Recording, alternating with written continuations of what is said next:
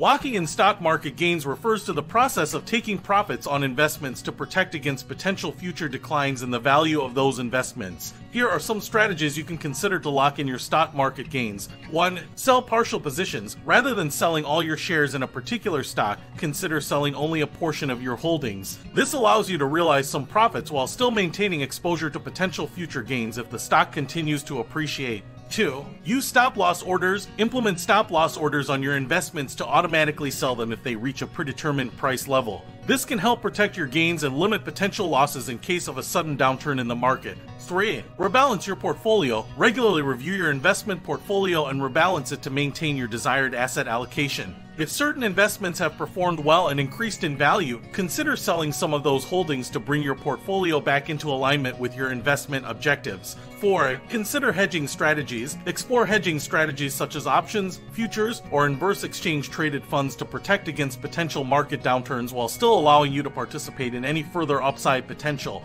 5. Diversify your investments. Avoid putting all your eggs in one basket by diversifying your investment portfolio across different asset classes, sectors, and geographic regions. This can help spread risk and mitigate the impact of any individual investment's decline on your overall portfolio. 6. Set investment goals and targets. Establish clear investment goals and targets for your portfolio, including target returns and acceptable levels of risk. When your investments have achieved these targets, consider taking profits to lock in gains and preserve capital. 7. Stay informed and stay flexible. Stay informed about market developments, economic indicators, and geopolitical events that may impact your investments. Be prepared to adjust your investment strategy and take action to lock in gains or minimize losses as market conditions change. It's important to note that locking in gains can involve selling investments that still have the potential for further appreciation. Therefore, it's essential to carefully weigh the potential benefits and risks of each strategy and consider consulting with a financial advisor before making any decisions.